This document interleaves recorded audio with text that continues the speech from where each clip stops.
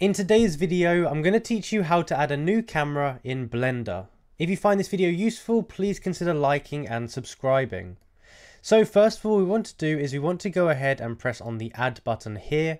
There's also a shortcut for this. I believe it's like Shift or Control A.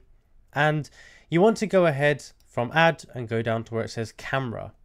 So as simple as that, you've gone ahead and added yourself a camera.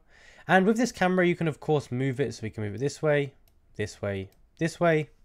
Make sure that you have this move button selected. You can also rotate it. It's like that.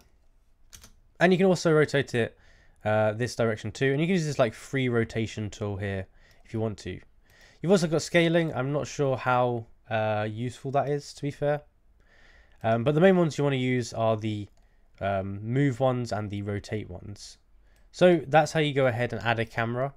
Now, some other things that you can go ahead and do.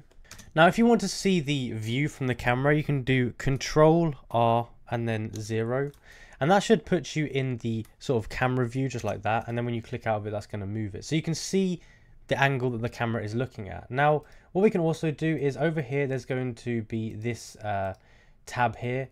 It might not show up for you. If it doesn't, there's going to be a little arrow that sticks out this way. Click on it and you can go to view. And from here, we can go stuff like lock camera to view. And what this allows us to do is it allows us to basically be inside of the camera.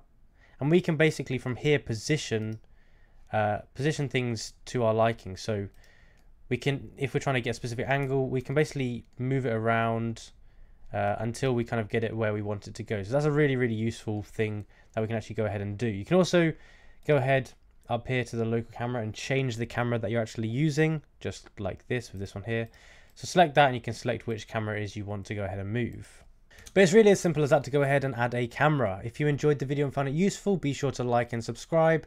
Comment down below that it helped and let me know if there's any other questions about this or anything else. Thank you for watching and I'll see you in the next one.